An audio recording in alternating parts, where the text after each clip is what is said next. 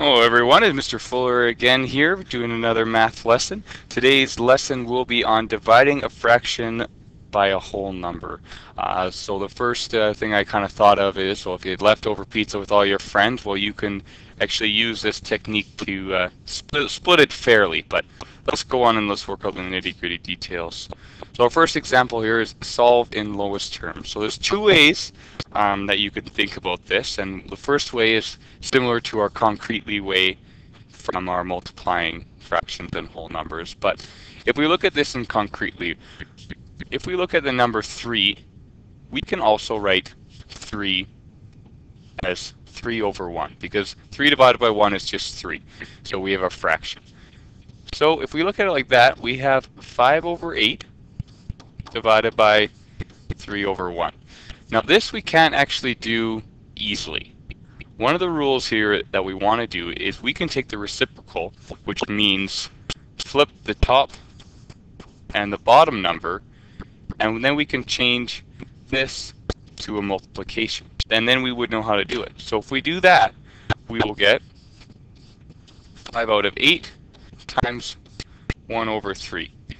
And then when we get this, all we have to do is just multiply across,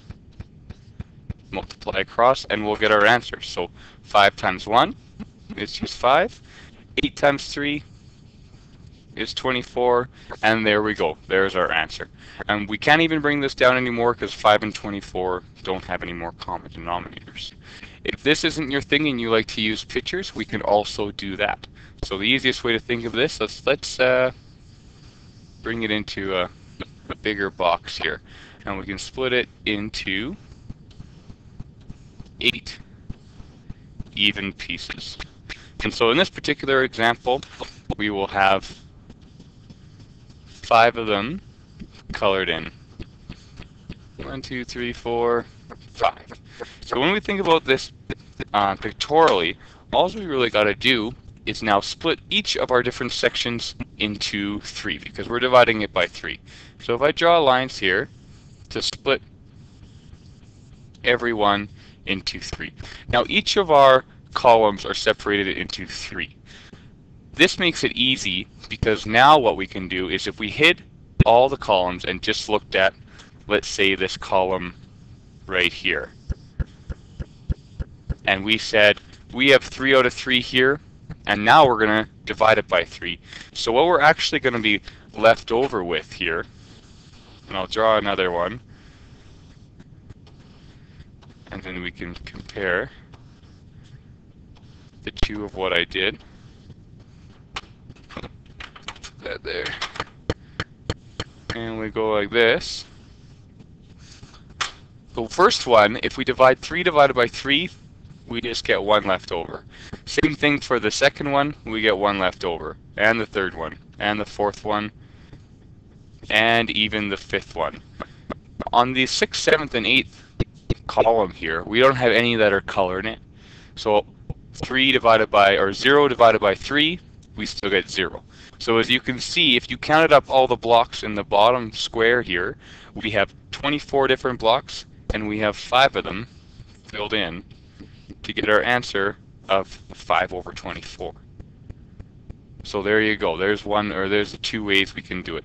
We'll try one more example here, just to have us different numbers and maybe pound it into your brain a little bit more. So in this example, maybe I'll start with pictorially. So this example, we have 2 over 3 divided by 4. So if we're going to draw, we'll draw our, I'll color it black here. We have a big square, and it's divided into 3, and we have 2 of them colored in, 2 out of 3. They want us to divide it into 4 different pieces. So our new picture is going to look like this.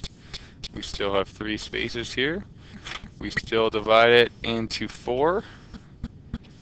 And now if we looked at just the first column alone, we have 4 out of 4 in. So 4 divided by 4 is just 1. So we actually just color in the 1. And the same thing for the second column, just 1. And then if we look in the fourth column or the third column, there's none, so 0 divided by 4 is just 0. So in this particular example, we get our answer of Well, we have 2 colored in, and we have 4 times 3, 12 blocks total. So in this example, you can see that there is a common multiplier, a common denominator, a common divisor here. So 2 goes into 2 and 12 goes into 2. So we can actually divide both sides by 2 by 2, and this is going to equal to 1 out of 6. And that's going to be our answer in lowest terms.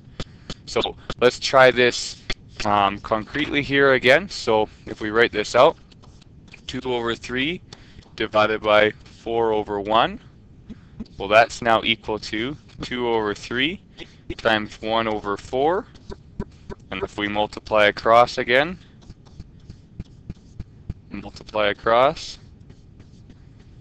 we get 2 over 12, which is the same answer.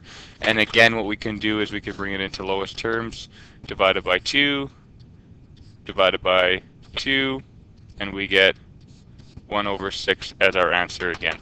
So hopefully this helps you in dividing fractions by whole numbers. And again, if you want some more practice, I do have extra questions on my website, and that is www.mrjfuller.com, and you can find it under the math section. And thanks for watching. Have a good one.